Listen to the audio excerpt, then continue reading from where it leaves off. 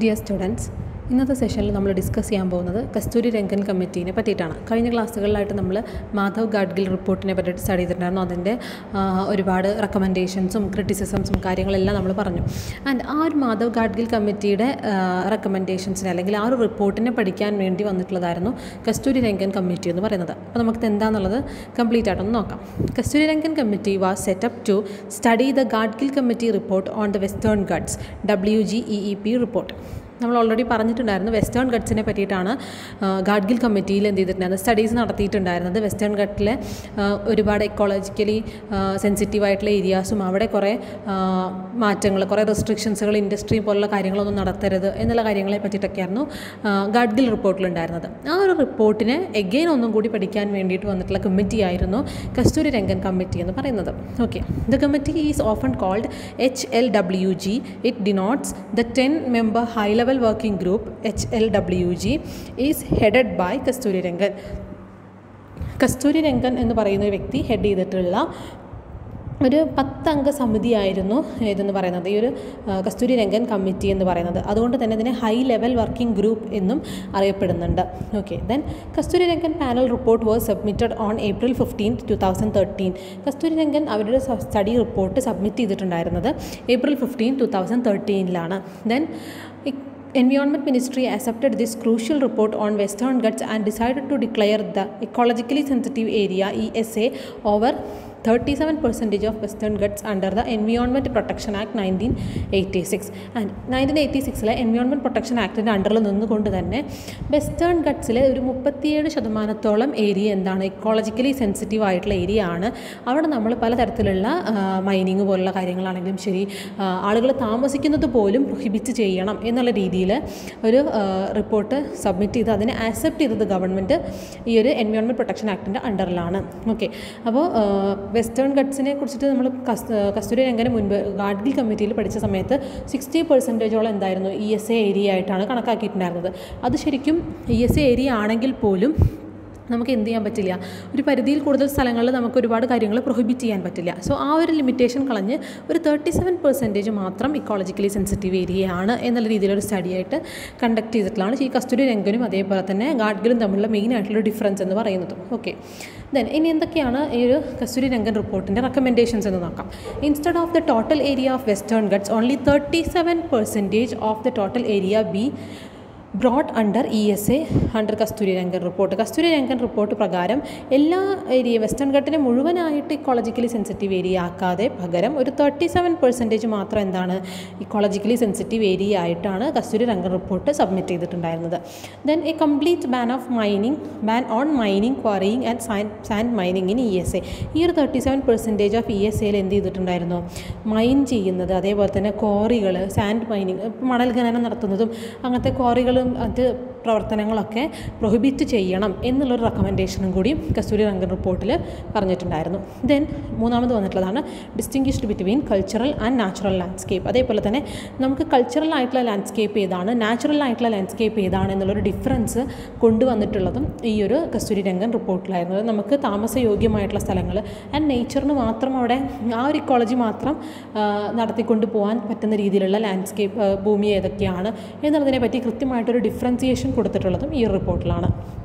Then current mining areas in the ESA should be phased out within the next 5 years or the time of expiry of the mining lease whichever is earlier. അതേപോലെ തന്നെ നമ്മളിപ്പോൾ ഈ ESA area ആയിട്ട് കണ്ടുപിടിച്ചിട്ടുള്ള അല്ലെങ്കിൽ പറഞ്ഞിട്ടുള്ള ഈ 37% സ്ഥലങ്ങളിൽ ഇപ്പോൾ നടന്നുകൊണ്ടിരിക്കുന്ന മൈനിങ് അതേപോലെ തന്നെ ക്വാറി പ്രവർത്തനങ്ങളെയൊക്കെ എന്ത് ചെയ്തിട്ടുണ്ടായിരിക്കണം, 5 വർഷത്തിനുള്ളിലോ അല്ലെങ്കിൽ ഒരു ക്വാറികളൊക്കെ സാധാരണ ലീസിന് എടുത്തിട്ടാണ് ചെയ്യുക. അപ്പോൾ 1 വർഷത്തേക്കോ ചിലപ്പോൾ 10 വർഷത്തേക്കൊക്കെ ലീസിനൊക്കെ എടുക്കും. അങ്ങനെ ലീസിനെടുത്തിട്ടുള്ള ലീസിൻ്റെ കാലാവധി തീരുന്നത് എന്നാണോ അതുവരേക്കോ അല്ലെങ്കിൽ 5 വർഷമോ, ഇതിൻ്റെ ഉള്ളിൽ ഏതാണോ ആദ്യം വരുന്നത്. ഇപ്പോൾ 5 വർഷം കൊണ്ട് അവരുടെ ലീസിൻ്റെ കാലാവധി തീർന്നിട്ടില്ലെങ്കിൽ ഇന്നു മുതൽ 5 വർഷം വരെയുള്ള ആ ഒരു കാലയളവിനുള്ളിൽ അവർ എന്ത് ചെയ്തിട്ടുണ്ടായിരിക്കണം, അവിടുത്തെ പ്രവർത്തനങ്ങൾ നിർത്തിപ്പോയിട്ടുണ്ടായിരിക്കണം അല്ലെങ്കിൽ ഘട്ടം ഘട്ടമായിട്ട് ആ പ്രവർത്തനങ്ങളെ നിർത്തിയിട്ടുണ്ടായിരിക്കണം എന്നുള്ളൊരു റെക്കമെൻഡേഷൻ കൂടി പറഞ്ഞു. Okay, then no thermal power be allowed under hydro power projects are allowed only after detail study. അതേപോലെ തന്നെ തെർമൽ പവർ അതേപോലെ തന്നെ ഹൈഡ്രോ പവർ പ്രൊജക്റ്റുകളെയൊന്നും എന്ത് ചെയ്തില്ല, അലോ ചെയ്തില്ല.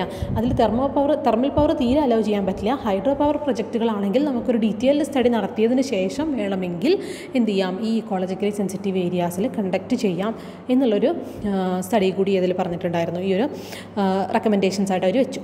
Then red industries that is which are highly polluting B strictly band in these areas. അതേപോലെ തന്നെ high pollution കൊണ്ടുവരുന്ന അല്ലെങ്കിൽ നല്ല രീതിയിൽ എന്താ പറയുക മാലിന്യങ്ങളൊക്കെ നിക്ഷേപിക്കുകയോ അല്ലെങ്കിൽ എയർ പൊല്യൂഷനോ വാട്ടർ പൊല്യൂഷനോ ഏതെങ്കിലും രീതിയിൽ പൊല്യൂഷൻസ് കൂടുതൽ ഉണ്ടാക്കുന്ന തരത്തിലുള്ള ഇൻഡസ്ട്രീസിനെയാണ് നമ്മൾ റെഡ് ഇൻഡസ്ട്രീസ് എന്ന് പറയുക.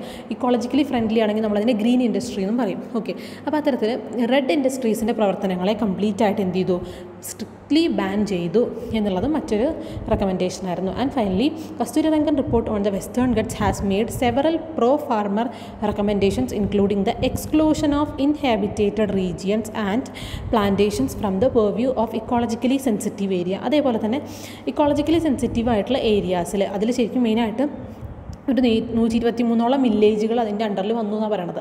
ആ ഒരു ഇക്കോളജിക്കലി സെൻസിറ്റീവ് ഏരിയ ആണെന്ന് പറഞ്ഞിട്ടുള്ള ആ 37% സ്ഥലങ്ങളിലും എന്ത് ചെയ്യാൻ പാടില്ല, താമസയോഗ്യം പോലും ആക്കി കൊടുക്കരുത് എന്നുള്ള രീതിയിൽ എന്ത് ചെയ്തു, ഒരു റെക്കമെൻഡേഷൻ കൂടി വെച്ചു. അപ്പോൾ ആ ഒരു 37% ഒരാൾ വീട് വെച്ച് താമസിക്കാൻ പോലും പാടില്ല.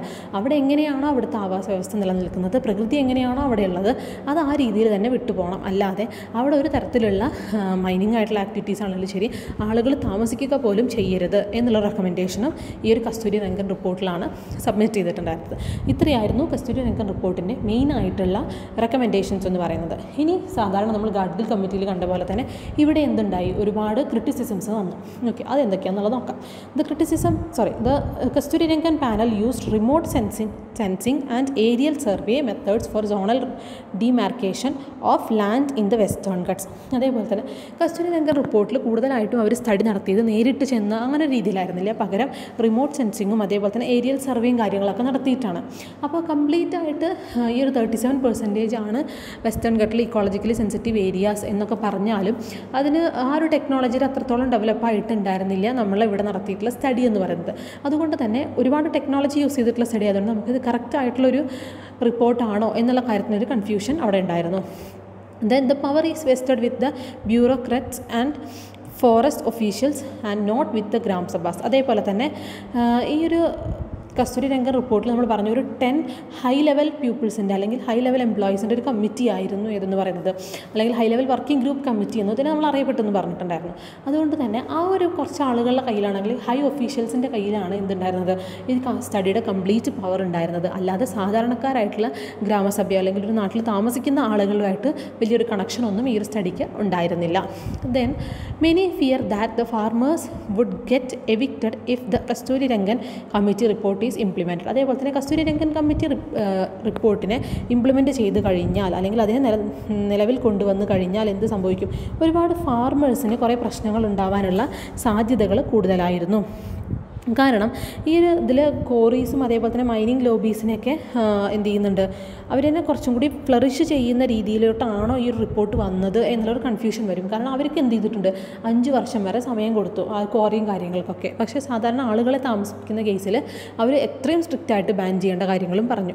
അപ്പോൾ ഈ ഒരു ക്വാറികൾ ഇനിയിപ്പോൾ അതല്ല, ക്വാറികളും കാര്യങ്ങളൊക്കെ പ്രവർത്തിക്കുന്ന ഒരു സ്ഥലത്ത് തന്നെ ഇനി ഇവർ കൃഷിയായിട്ട് സ്റ്റാർട്ട് ചെയ്ത് കഴിഞ്ഞാലും അല്ലെങ്കിൽ അഗ്രികൾച്ചറൽ ആക്ടിവിറ്റീസ് നടത്താനാണെങ്കിലും അവിടെ എന്തുണ്ടാവില്ല, വെള്ളത്തിനൊക്കെ നല്ല ക്ഷാമവും കാര്യങ്ങളൊക്കെ വരും. അത്തരത്തിൽ നാച്ചുറലിനെ വലിയൊരു രീതിയിൽ എന്താ പറയുക പ്രൊമോട്ട് ചെയ്യുന്ന ഒന്നായിരുന്നില്ല. പകരം ആരെന്നെയായിരുന്നു കൂടുതൽ വളരാൻ ശ്രമിച്ചിട്ടുണ്ട് അല്ലെങ്കിൽ അവരെ കൂടുതൽ ഫ്ലറിഷ് ചെയ്തിട്ടുണ്ടായിരുന്നത് ഈ ഒരു ലോബീസിനെയൊക്കെയാണ് എന്നുള്ളൊരു പ്രോബ്ലം കൂടി ഈ ഒരു റിപ്പോർട്ടിലുണ്ടായിരുന്നു. Then the use of erroneous method had caused inclusion of many villages under ESA, though there were only rubber plantations and no forest land. അതേപോലെ തന്നെ ഒരു കൃത്യമായിട്ടുള്ളൊരു മെത്തേഡ് ആയിരുന്നില്ല അവിടെ വില്ലേജുകളെ, അതായത് ഇക്കണോമിക്കലി സെൻസിറ്റീവ് ഏരിയാസിനെ ഇൻക്ലൂഡ് ചെയ്യുന്ന കാര്യത്തിൽ എടുത്തിട്ടുണ്ടായിരുന്നത്. അത് മെയിനായിട്ട് എന്താണെന്ന് വെച്ച് കഴിഞ്ഞാൽ കൂടുതൽ റബ്ബർ പ്ലാന്റേഷൻസും കാര്യങ്ങളൊക്കെ ഉള്ള സ്ഥലങ്ങളിനെയാണ് കൂടുതലും ഇക്കോളജി സെൻസിറ്റീവ് ഏരിയ ആയിട്ട് കണക്കാക്കിയിട്ടുണ്ട്. നമ്മൾ പറഞ്ഞു റിമോട്ട് സെൻസിങ് ഒക്കെ നടത്തിയിട്ടാണ്. അപ്പോൾ ഇവർ ഈ കാട് പോലെ തോന്നിക്കുന്ന സ്ഥലങ്ങളെ മാത്രമേ എന്ത് ചെയ്തിട്ടുള്ളൂ, അങ്ങനെ ഇക്കോളജിക്കലി സെൻസിറ്റീവ് ഏരിയാസ് ആയിട്ട് എടുക്കുകയല്ല ചെയ്ത്, പകരം റബ്ബർ കൃഷി നടത്തുന്ന സ്ഥലങ്ങളെയൊക്കെ എന്ത് ചെയ്തിട്ടുണ്ട്, ഇതേപോലെ ഇക്കോളജിക്കലി സെൻസിറ്റീവ് ഏരിയ ആയിട്ടൊക്കെ ഏറ്റെടുത്തിട്ടുണ്ട്. അപ്പോൾ കൃത്യമായിട്ടുള്ളൊരു മെത്തേഡ് അല്ലെങ്കിൽ നല്ലൊരു മെത്തഡോളജിക്കൽ സ്റ്റഡി ആയിരുന്നില്ല ഈ ഒരു കസ്തൂരിരംഗൻ റിപ്പോർട്ടിൽ നടത്തിയിട്ടുണ്ടായിരുന്നത്. And final one, Kasturirangan report included ecologically non-sensitive area under ESA and left out many ecologically sensitive area. പറഞ്ഞ കാര്യം തന്നെ കസ്തൂരിരംഗൻ റിപ്പോർട്ടിൽ ഒരുപാട് ESAനെ ഒഴിവാക്കുകയും അതേപോലെ തന്നെ ESA അല്ലാത്ത പല സ്ഥലങ്ങളെയും ESA ആണെന്ന് പറഞ്ഞ് ഉൾപ്പെടുത്തുകയും ചെയ്തിട്ടുണ്ട് എന്നുള്ളതും ഈ ഒരു സ്റ്റഡിയുടെ മെയിനായിട്ടുള്ളൊരു ക്രിറ്റിസിസം ആയിരുന്നു. ഓക്കെ, ഇനി ഇതിനെ കമ്പയർ ചെയ്യുന്നൊരു സമയത്ത് വരുന്ന കാര്യങ്ങൾ നമുക്ക് നോക്കാം. പക്ഷേ ആക്ച്വലി നമ്മൾ ഒരുപാട് സ്റ്റഡി റിപ്പോർട്ട്സുകളും കാര്യങ്ങളൊക്കെ ന്യൂസ് പേപ്പറിലൊക്കെ ഈ അടുത്തിടകളിലായിട്ട് വന്നിട്ടുണ്ടായിരുന്നു. ഈ കസ്തൂരിരംഗനും അതേപോലെ തന്നെ ഗാഡ്ഗിലും തമ്മിലുള്ള ഒരുപാട് ഡിഫറൻസുകൾ. അപ്പോൾ നമ്മൾ ഈ ഒരു കേരളത്തിൽ ഇപ്പോൾ നടന്നൊരു ഗ്രേറ്റ് ഫ്ലഡിന് ശേഷമാണ് കൂടുതലായിട്ടും കസ്തൂരിരംഗൻ റിപ്പോർട്ടിനേക്കാളും ഒന്നും കൂടി കറക്റ്റായിട്ടുണ്ടായിരുന്നത് ഗാഡ്ഗിൽ കമ്മിറ്റിയുടെ റിപ്പോർട്ട് തന്നെയാണ്. അദ്ദേഹം പറഞ്ഞ 60% ഏരിയയും എന്ത് തന്നെയാണ്, ESA ആണ്. അതിനെ നമുക്ക് ഏറ്റെടുത്ത് കഴിഞ്ഞാൽ ഒരുപാട് ഡെവലപ്മെൻറ്റ് പ്രോഗ്രാമുകളെ ബാധിക്കും എന്നുള്ളത് കൊണ്ടാണ് കസ്തൂരിരംഗൻ്റെ ഒരു 37% ആണ് ESA എന്ന് പറഞ്ഞ് നമ്മൾ ഉൾപ്പെടുത്തിയിരുന്നത്. കാരണം ഇപ്പോൾ ഒരു ഭൂമിയിൽ വെസ്റ്റേൺ ഗട്ട്സ്, ഇപ്പോൾ പശ്ചിമഘട്ടം എന്ന് പറയുമ്പോൾ ഒരുപാട് എന്താ പറയുക, നമ്മുടെ സ്റ്റേറ്റുകളിൽ കിടക്കുന്ന ഒന്നാണ്. ഇപ്പോൾ കേരളവും തമിഴ്നാടൊക്കെ അതിൽ ഇൻക്ലൂഡഡ് ആണ്. അപ്പോൾ ഇവിടുത്തെ ഒരുപാട് ഡെവലപ്മെൻറ്റൽ പ്രോഗ്രാംസുകളെ അത് എഫക്റ്റ് ചെയ്യും എന്നുള്ളതുകൊണ്ട് അതിൽ 60% നമുക്ക് ഉപയോഗശൂന്യമായിട്ട് കിടക്കുക എന്ന് പറയുമ്പോൾ നമുക്കിപ്പോൾ ഇൻഫ്രാസ്ട്രക്ചറിൻ്റെ കേസിലാണെങ്കിലും ശരി, അതേപോലെ തന്നെ ഇൻഡസ്ട്രിയുടെ കേസിലാണെങ്കിലൊക്കെ ശരി, നമുക്ക് എന്ത് ചെയ്യും, ഒരുപാട് ലിമിറ്റേഷൻസ് വരും. സോ അത് ഓവർകം ചെയ്യാൻ വേണ്ടിയിട്ടാണ് കൂടുതലായിട്ടും ഈ ഒരു കസ്തൂരിരംഗനെ അവിടെ അപ്പോയിൻറ്റ് ചെയ്തിട്ട് പുതിയൊരു റിപ്പോർട്ട് വയ്ക്കുകയും അതിലൊരു 37% മാത്രം ഇക്കോളജിക്കലി സെൻസിറ്റീവ് ഏരിയ ആക്കിയൊക്കെ എടുക്കുക ചെയ്തത്. പക്ഷേ ഒരു ഫ്ലഡ് വന്ന സമയത്ത് സ്റ്റഡി നടത്തിയപ്പോൾ കൂടുതലായിട്ടും വെസ്റ്റേൺ ഗട്ട്സ് നമ്മൾ കൃത്യമായിട്ട് സംരക്ഷിക്കാത്തത് കൊണ്ടാണ് ഇത്തരത്തിലുള്ള പ്രശ്നങ്ങൾ ഉണ്ടാവുന്നത്. ഇനിയും ഇതുപോലെയുള്ള പ്രോബ്ലംസുകൾ ഉണ്ടാവും എന്നുള്ള രീതിയിലാണ് ഫൈനലി ഒരു സ്റ്റഡി വന്നതും ആൻഡ് ഗാഡ്ഗിൽ കമ്മിറ്റീനെ ഒന്നും കൂടി എന്ത് ചെയ്തത്, അപ്രീസിയബിൾ ചെയ്തതും ആ ഒരു സമയത്താണ്. പക്ഷേ അതിൻ്റെ മുകളിൽ പിന്നെ ഇമ്പ്രൂവ്മെൻറ്റ്സുകൾ, ഫെർദർ സ്റ്റഡീസും കാര്യങ്ങളൊന്നും വന്നിട്ടില്ല. എനിവേ നമുക്കിതിൻ്റെ കമ്പാരിസൺ ഒന്ന് നോക്കാം. Comparison of Gadgil and Kasturirangan report. The evergreen topic of debate is between environment and development. രണ്ടിലും മെയിനായിട്ട് എന്താണ്, എൻവയോൺമെൻറ്റ് ഡെവലപ്മെൻറ്റ് എന്നുള്ള ഈ ഒരു ടോപ്പിക്കിനെ തന്നെയാണ് ഡിസ്കസ് ചെയ്തിട്ടുണ്ടായിരുന്നത്. അത് രണ്ടും ഒരു ഏത് കാലത്തും നമ്മൾ ഡിബേറ്റിന് വെക്കുന്ന ഒരു ടോപ്പിക്ക് തന്നെയാണ്. എത്രത്തോളം അതിനെ നമ്മൾ സ്റ്റഡിയിലേക്ക് കൊണ്ടുവരുന്നോ അത്രത്തോളം അത് പ്രശ്നമായി പോകുന്നുള്ളൂ. എൻവയോൺമെൻറ്റിനെ സംരക്ഷിച്ചുകൊണ്ട് ഡെവലപ്മെൻറ്റ് എന്ന് പറയുന്നത് ഈസി ആയിട്ടുള്ള ഒന്നല്ല. Then, if Gadgil report laid too much importance to the environment, Kasturirangan report were biased towards development. അതേപോലെ തന്നെ ഗാഡ്ഗിൽ കമ്മിറ്റി കൂടുതലായിട്ടും എൻവയോൺമെൻറ്റിനെ ബേസ് ചെയ്തിട്ടുള്ള സ്റ്റഡി ആയിരുന്നു. പക്ഷേ കസ്തൂരിരംഗൻ എന്ന് പറയുന്നത് ഡെവലപ്മെൻറ്റിനെ ബേസ് ചെയ്തിട്ടുള്ള സ്റ്റഡി ആയിരുന്നു. Then ഗാഡ്ഗിൽസ് western guts is smaller than that of കസ്തൂരിരംഗൻസ്. Gadgil report marked out of 60% of the western guts as the highest priority ESA 1.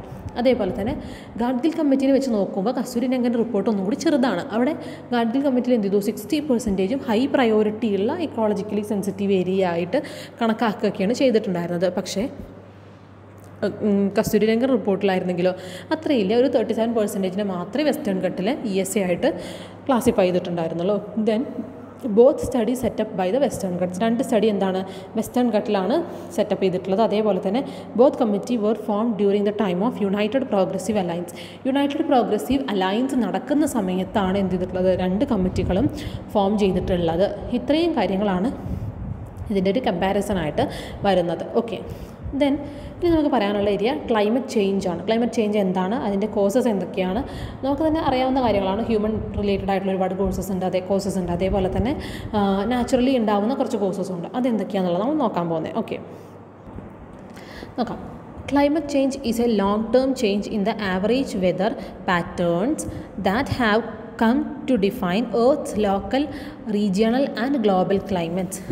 Climate change എന്ന് പറഞ്ഞാൽ ശരിക്കും എന്താണ്, ഒരു ലോങ് ടേം ചേഞ്ചാണ്. സാധാരണ നമ്മളുടെ ഭൂമിയിലുള്ള അല്ലെങ്കിൽ അന്തരീക്ഷത്തിലുള്ള ആ ഒരു ക്ലൈമറ്റിൽ കംപ്ലീറ്റ്ലി അല്ലെങ്കിൽ ആ ഒരു വെതറിൽ എന്ത് ചെയ്യാണ്, വെതറിൻ്റെ ഒരു പാറ്റേണിൽ കംപ്ലീറ്റ് ആയിട്ടൊരു മാറ്റം വരുന്നതിനെയാണ് നമ്മൾ ക്ലൈമറ്റ് ചേഞ്ച് എന്ന് പറയുക. ചേഞ്ച് ചെയ്യുകയാണ് നമ്മൾ ഓൾറെഡി ഉള്ള എർത്തിൻ്റെ വെതർ എന്ന് പറയുന്നത്, അല്ലെങ്കിൽ ആവറേജ് വെതർ എന്ന് പറയുന്നത് എന്ത് ചെയ്യാണ്. ഇപ്പോൾ ഹ്യൂമിഡിറ്റി എന്ന് പറയുമ്പോൾ നമ്മൾ പറയുകയാണ് ഒരു ആവറേജ് ആയിട്ട് നിൽക്കുന്നത് 37% ആണെങ്കിൽ അതിലെന്തെങ്കിലും തരത്തിൽ കൂടുതലോ കുറവോ ഒക്കെ സംഭവിക്കുന്നതിനെയാണ് നമ്മൾ സാധാരണ രീതിയിൽ ക്ലൈമറ്റ് ചേഞ്ച് എന്ന് പറയുന്നത്. Okay, the term climate change refers to A rice in the average global temperature due to an increase in the concentration of atmospheric greenhouse gases resulting in numerous climate shifts and impacts around the globe.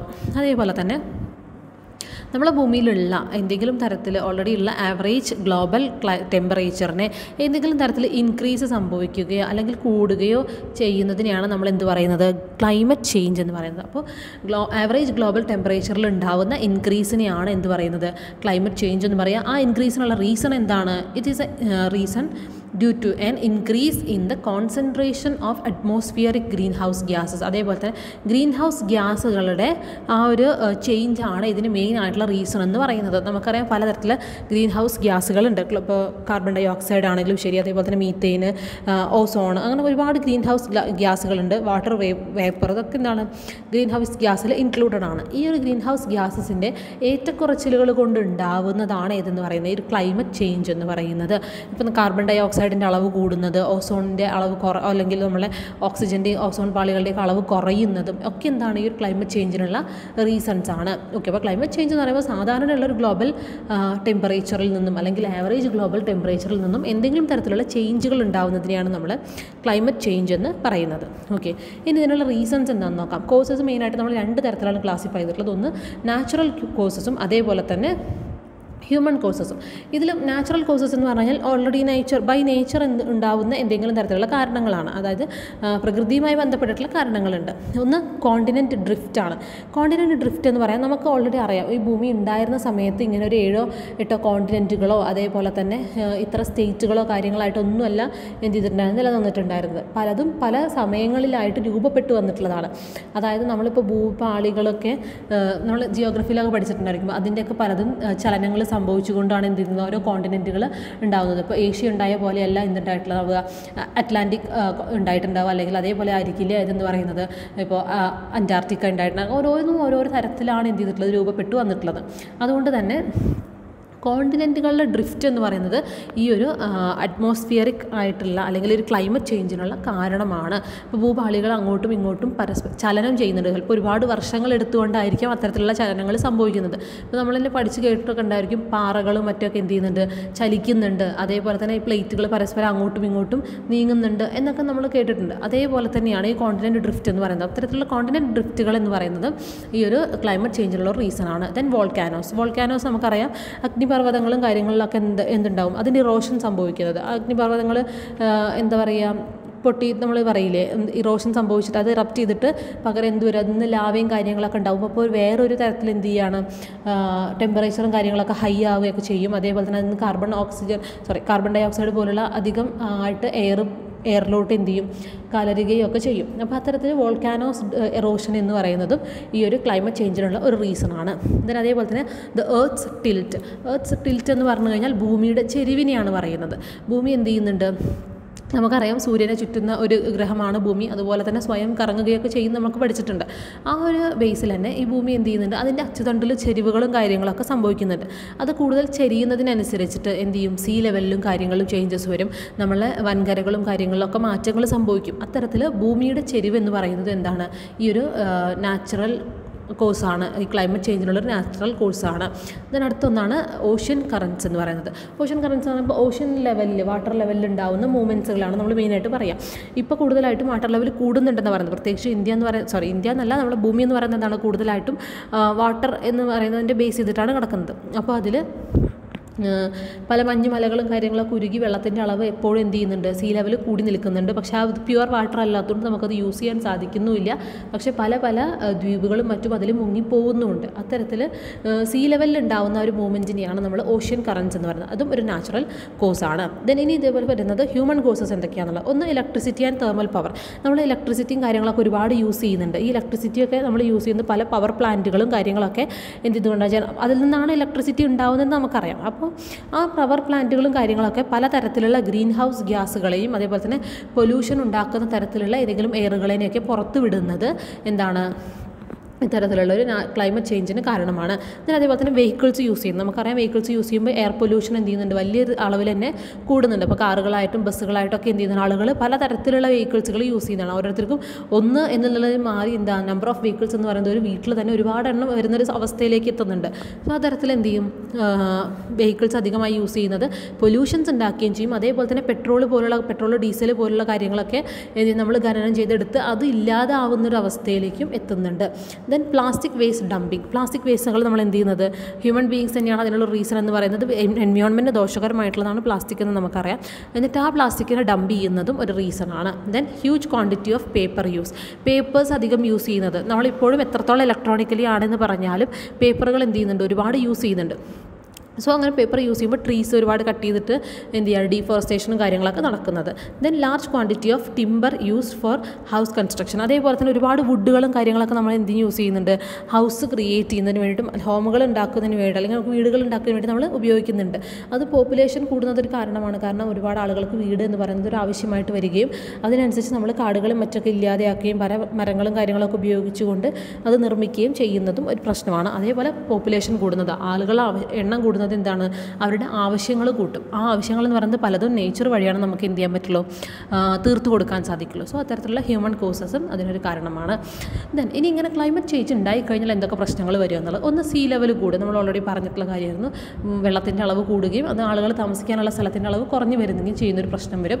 Then effect wild life and their ഹാബിറ്ററ്റ്സ്. അതേപോലെ തന്നെ കാടുകളിൽ മറ്റും താമസിക്കുന്ന മൃഗങ്ങളെയും മറ്റൊക്കെ എന്ത് ചെയ്യുന്നുണ്ട്, വളരെയധികം ദോഷകരമായിട്ട് ബാധിക്കുന്നുണ്ട് ഈ ക്ലൈമറ്റ് ചേഞ്ച് എന്ന് പറഞ്ഞാൽ. അവർക്ക് ആ ഒരു ക്ലൈമറ്റിൽ പിടിച്ച് നിൽക്കാൻ പറ്റാത്ത അവസ്ഥകൾ വരും. പല സ്പീഷീസുകളും ഇതേപോലെ തന്നെ മൈഗ്രേറ്റ് ആവുകയും അല്ലെങ്കിൽ ഇല്ലാതാവുക, വംശനാശം സംഭവിക്കുകയൊക്കെ ചെയ്യാനുള്ള കാരണങ്ങളുണ്ട്. ദെൻ അതേപോലെ തന്നെ precipitation has increased across the globe. അതേപോലെ തന്നെ നമ്മളെ ഭൂമിയിൽ തന്നെ പലതരത്തിലുള്ള പ്രസിപ്പിറ്റേഷൻസും കാര്യങ്ങളൊക്കെ ഉണ്ടാവുന്നതും ഇതിൻ്റെ ഒരു റീസൺ ആണ് എന്നുള്ളതാണ് മറ്റൊന്ന്. അതായത് ഇപ്പോൾ പ്രസിപ്പിറ്റേഷൻ പറയുമ്പോൾ നമ്മൾ മഴ, അതേപോലെ തന്നെ മഞ്ഞ് വീഴ്ച പോലുള്ള കാര്യങ്ങളിനൊക്കെ അതിലൊക്കെ എന്തുണ്ടാവും, ഒരുപാട് തരത്തിലുള്ള മാറ്റങ്ങൾ കൂടുതലായിട്ടും ചിലപ്പോൾ കൂടുകയും കുറയുകയും ഒക്കെ ചെയ്യും. സാധാരണ മഴ കിട്ടുന്ന സ്ഥലങ്ങളിൽ മഴ കുറഞ്ഞു പോവുകയും അങ്ങനെയൊക്കെ പ്രശ്നങ്ങൾ ഉണ്ടാകുമ്പോൾ എന്തുണ്ടാവും, അവിടെ അതുമായിട്ട് ബന്ധപ്പെട്ടുള്ള കൃഷി കാര്യങ്ങളൊക്കെ നാശമാവും. അതേപോലെ തന്നെ ആളുകൾക്ക് ചിലപ്പോൾ കുടിക്കാൻ പോലും വെള്ളമില്ലാത്തൊരവസ്ഥ വരുന്ന പ്രശ്നങ്ങളും കാര്യങ്ങളൊക്കെ വരും. Then floods and droughts R become more common. അതേപോലെ തന്നെ പലതരത്തിലുള്ള ഭൂമിയുടേതായിട്ടുള്ള പല പ്രശ്നങ്ങളും നമുക്കറിയാം.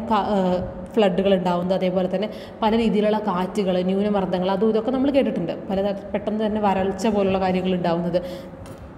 അത്തരത്തിൽ പല എൻവയോൺമെൻറ്റൽ ഇഷ്യൂസ് ഉണ്ടാകാനുള്ള ചാൻസ് കൂടുതലാണ്. ദെൻ ഫ്രഷ് വാട്ടറിൻ്റെ അളവ് കുറയുന്നൊരവസ്ഥ വരും. Then disease R become more common. പലതരത്തിലുള്ള ഡിസീസുകൾ ഉണ്ടാകാനുള്ള സാധ്യത കൂടുതൽ. പലതരത്തിലുള്ള വൈറസുകളും കാര്യങ്ങളൊക്കെ ഭൂമിയിൽ ഉണ്ടാവുന്നതും, അതേപോലെ തന്നെ ഇപ്പോൾ മലേറിയ പോലുള്ള ഈ മൊസ്കിറ്റോസിൽ നിന്നൊക്കെ ഉണ്ടാകുന്ന അസുഖങ്ങൾ, മൊസ്കിറ്റോസിൻ്റെ കളവ് കൂടുക എന്ന് പറയുന്നതിന് കാരണം അതിൻ്റെ ഒരു ഹാബിറ്റാറ്റിൻ്റെ പ്രശ്നമാണ്. അത് മൊസ്കിറ്റോസിനെ നശിപ്പിച്ചിരുന്ന തരത്തിലുള്ള ഏതെങ്കിലും ജന്തുക്കളോ ജീവജാലങ്ങളോ ഉണ്ടായിരുന്നെങ്കിൽ അവ ഇല്ലാതെ ആവുന്നത് ഈ മൊസ്കിറ്റോസിൻ്റെ അളവ് കൂട്ടും. അപ്പോൾ എന്ത് ചെയ്യുകയാണ്, ഇത് കൂടുതൽ ഉണ്ടായി വരുമ്പോൾ അത് ഹ്യൂമൻ ബീയിങ്സിനാണെങ്കിലും ശരി മറ്റ് ഭൂമിയിലേക്കുള്ള പല കാര്യങ്ങൾക്കാണെങ്കിലും ശരി എന്ത് ചെയ്യുന്നു, പലതരത്തിലുള്ള അസുഖങ്ങളും കാര്യങ്ങളൊക്കെ വരാനുള്ള സാധ്യതകൾ കൂടുതലാണ്.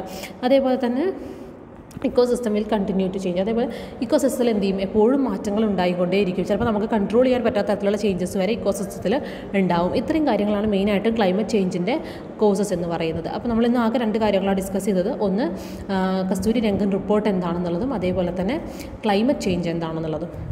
Thank you.